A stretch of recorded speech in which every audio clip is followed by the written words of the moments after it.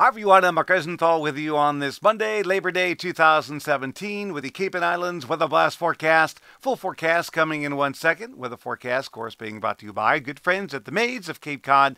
They are referred for a reason because they show up on time. They do an awesome job, 100% satisfaction guaranteed. So why clean yourself when you call the Maids? 508-778-8768. Let's check out the weather headline.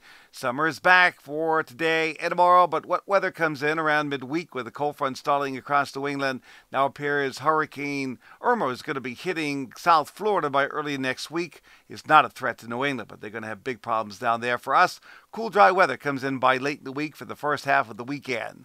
For today, partly sunny, breezy and warm, low and mid-70s, southwest winds 15 to 25 miles an hour. Clear and mild overnight, the big full moon overhead, low 60s. Here's your 5-day forecast, starting with tomorrow, partly sunny, warm and muggy near Edie, maybe a late shower or storm. Wednesday, cloudy with occasional showers and storms, muggy, low 70s, sun clouds. Drier by Thursday afternoon, mid-70s, and Friday and Saturday, a feel of fall. Sunshine, blue sky, and cool. It'll be near 70. That's my forecast. Thanks for checking in. Please stay tuned for updates. I'm Mark Rosenthal.